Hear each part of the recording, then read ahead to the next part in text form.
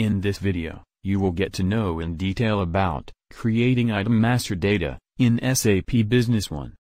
Although item master data is completely different from business partner master data, both are set up in a robust, yet versatile way.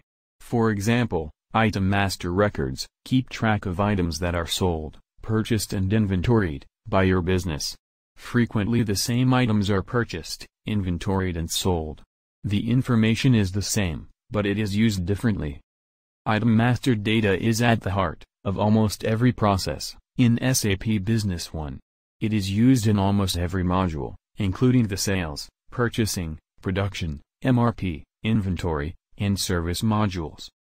The screen shows the Inventory Data tab of the Item Master Data window. At the top of the window, a header provides the essential summary information about the item. Each tab on the window goes into greater detail about various aspects of the item. What follows is a brief tour of the information in the header and on each tab, with an explanation of how the data on each page changes the behavior of SAP Business One. The header of the Item Master Data record contains general information about the item, including a unique ID number assigned by the user, a description and settings to determine the type of the item, the group it belongs to, the first price list, and the applicable price.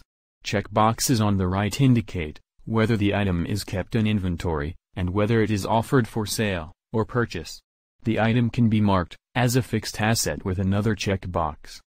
The General tab of the Item Master Data window has a mix of information about the manufacturer of the item, additional identifiers, shipping methods and issue method.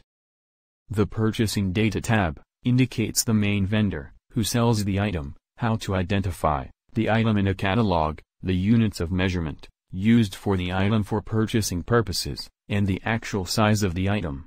For items with a purchasing history, you can click on the chart icon on the lower left of the tab to display a graphical purchase analysis. The Sales Data tab contains similar fields in the Purchasing Data tab, such as units of measurement, packaging and other parameters that determine how the item is handled.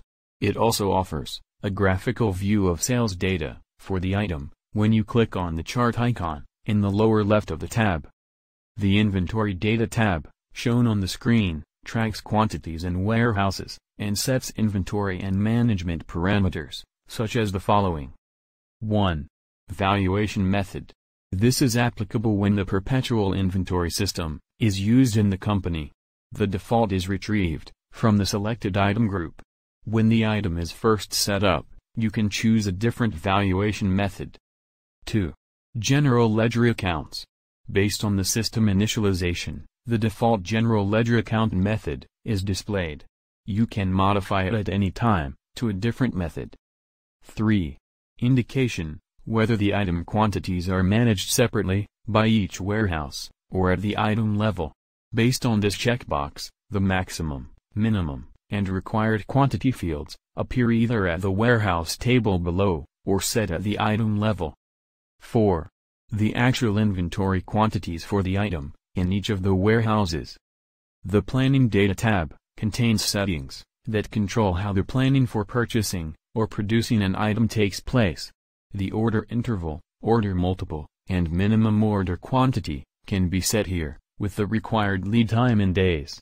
These settings are used by the MRP module. Thanks for watching this video. Do write us for any queries.